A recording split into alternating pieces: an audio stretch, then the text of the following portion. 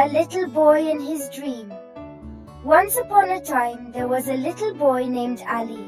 Ali was a very smart and hard-working boy. He was very good at school. He always tried to learn new things. Ali had a beautiful dream.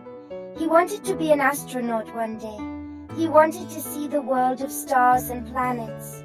Ali worked very hard to achieve his dream. He paid attention in school and followed his teacher's instructions. He followed his parents' guidance. As a result of Ali's hard work and dedication, he was very successful in school. He completed his education and trained to be an astronaut.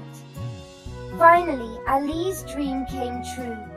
He became an astronaut one day. He traveled in space and saw the world of stars and planets.